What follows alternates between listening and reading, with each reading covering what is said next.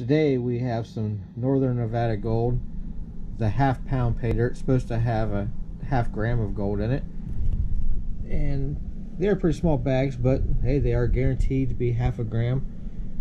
Suzanne and I are both doing one, so we will show you what they both look like, through the steps of it. After she separates hers, we'll show you what it looks like, and same with me, and we'll see what it looks like separated. Okay, Suzanne got hers separated now. It's plus and minus size kitchen strainer. Here is her minus size kitchen strainer, and here is the plus size kitchen strainer.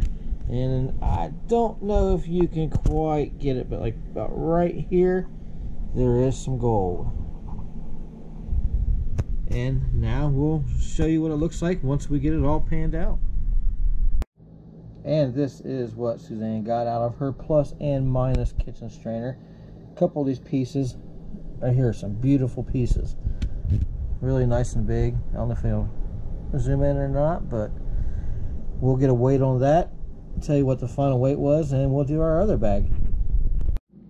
0.518 grams. That is the gold that came out of the Northern Nevada nuggets. Great gold. And now I will do my bag and see what we come up with mine.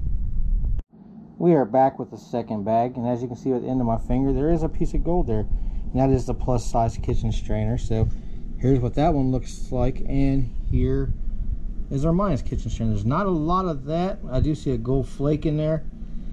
We'll see what we have, and I'll show you the results at the end. So here's what I got out of my pan. I got 3 decent sized pieces. About time I got bigger pieces than her. And then I got a bunch of small little pieces here. And I will get a weight, and I will let you know what the weight was. 0.531 grams is what we got out of this one. It was a good bag. I would definitely buy another one. Maybe next time I can get a bigger bag. So she had 0.51 something grams. I had 0.53 grams. Definitely good until next pan.